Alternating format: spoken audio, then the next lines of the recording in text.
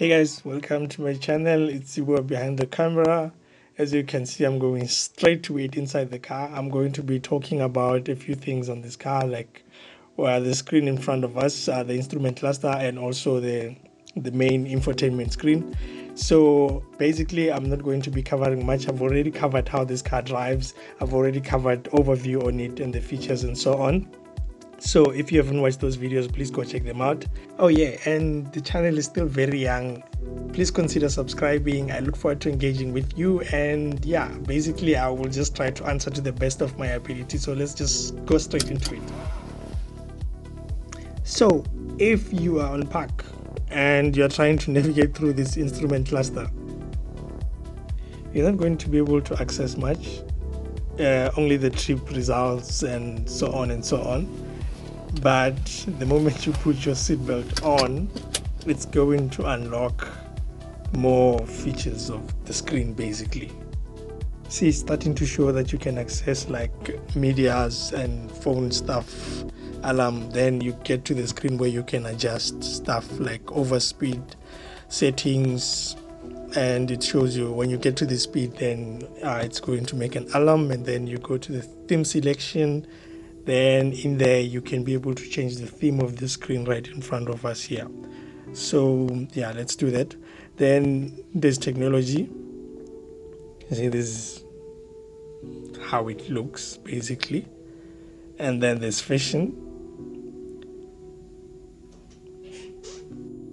That's how it looks. And then there's dynamic, which is the one that I started with, and my favorite basically, because it looks a bit, sporty when it's showing you the rev counter and all those. Then you go to the driving data. It's just a matter of choosing what is it that you're going to find on that screen that is locked, and it's only 3 things. And then the volume, which is basically just the volume for everything that's beeping inside this car. Yeah. And then going to the unit, then it's the unit of measure.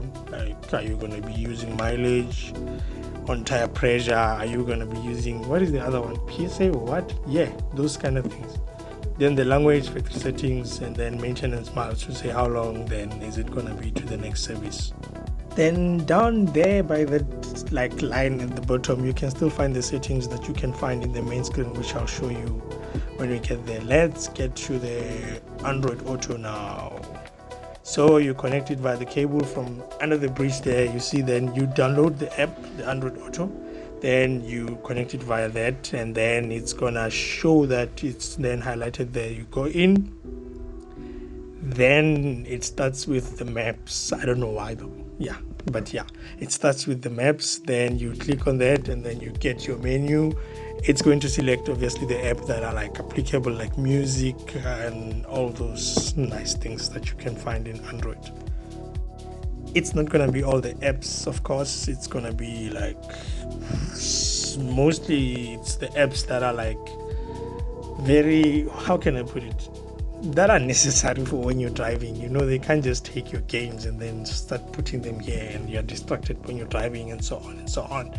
So that's the thing to take into account. It's not like you're going to be finding everything. Just checking if then the sound system is working here, but I will do a proper sound test like towards the end of the video. So yeah, so now going into the screen, you find it off as it is now. Then you turn it on through this button, and then you get to wherever you left the screen on. I tried to keep pressing home whatever, but yeah, I don't know why it was not. Okay, so then now you see, now I had connected to Android Auto, and it left it to where I left it on Android Auto basically. Then going back in, I get a call. That's the sound for the call anyway. So yeah. Okay, then it goes back to maps as I said. Then these are the apps that you are finding here, and then to go back to the car, you just click on Haval. Then it takes you back to the other side of the screen. Then now back to home. Then this is the radio, and back, and then to get to the phone. Another thing that is very annoying is that you're going to keep pressing this touchpad for the icon here, and it keeps going on. And you can still connect to another phone for Bluetooth and so on. And then, yeah, basically, even if you're on Android, you can still do that. So under these settings for connections, it's just a Bluetooth. You see this icon is, you keep touching this pad down here, it turns the icon on. So just be careful of it. Maybe you're wearing something that is like touching this pad, it might turn the icon on, it might annoy you. And then on the call settings, as I said, it's Bluetooth settings. You can connect to another phone even when you're connected to Android Auto. Oh, I'm not talking about Apple CarPlay, because that we've known even from H2 it was working. Okay, now to the display settings, you just find whatever you can change, the skin colors and the driving video restriction. You know, I think that's very important to be kept at 0, because you don't want to be watching a video while you're driving. And then the wallpaper selections, time and dates. Okay, now you're seeing what I was saying. And then the system info. What is this? I don't even know what's in here, man. Host system information. Okay.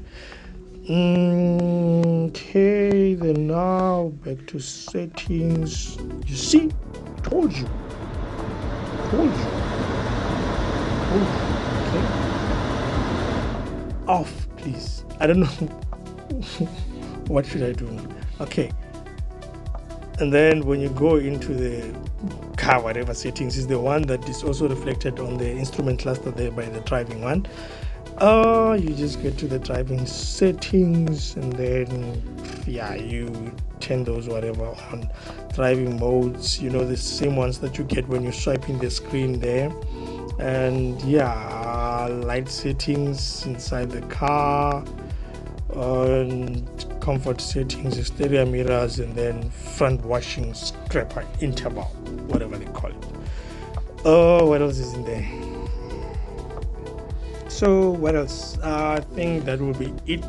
The rest you will find in the user manual, of course, and that is based on the Lux. Remember, Super Lux comes with all the bells and whistles, like the wireless charging and all those others. But my focus here was mainly on the screens and what you find inside of them.